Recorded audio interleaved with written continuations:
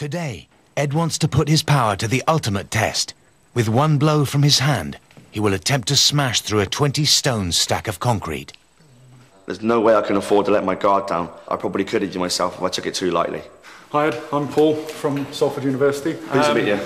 What we're hoping to do is measure the force that you're actually generating on impact of the blocks, and also measure the velocity that your arm's moving at as well, so we can work out exactly how fast your limb's moving and how much that contributes to the force that you're generating. Ed needs at least 300 pounds of force, an impact that would normally shatter bone. Concrete does deserve respect, especially if you want to break it with the human hand. Newton's second law states that every action has an equal and opposite reaction, whereby if he makes contact with this and it doesn't break, the force bounces back at him, and that's where it's going to create the damage, but possibly even breaking the bones in the hand or the arm. I'm going to demolish it. Worst case scenario is he gets it wrong and the block breaks him rather than him breaking the block. I totally believe my bones are harder than any material, any wood, any concrete. I become into like a hypnotherapy state. I actually become someone else. I play a character. I become a character called the Thug.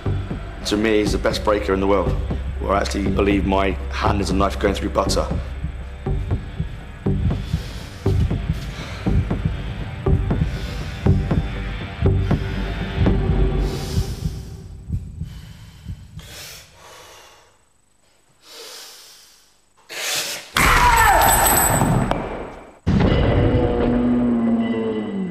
This is the force, the peak force at impact, and you can see here that actually we've gone off the scale and he was exerting over 200 kilograms of force.